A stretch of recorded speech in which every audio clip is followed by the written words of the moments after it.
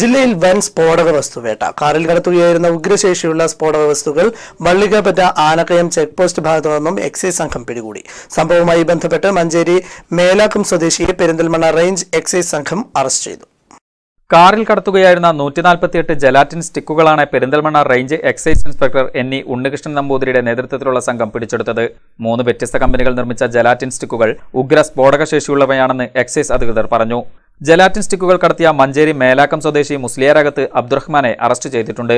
ഇയാൾ സഞ്ചരിച്ച മാരുതി വാഗണർ കാറും പിടിച്ചെടുത്തു.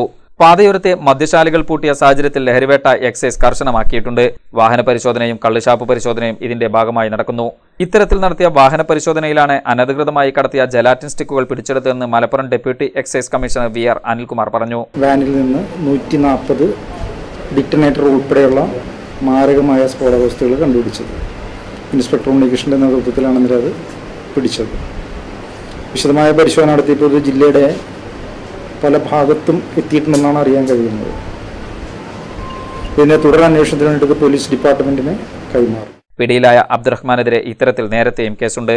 കൂടുതൽ അന്വേഷണങ്ങൾക്കായി ഇയാളെ പോലീസിന് കൈമാറും. ACV news Perinthalmanna.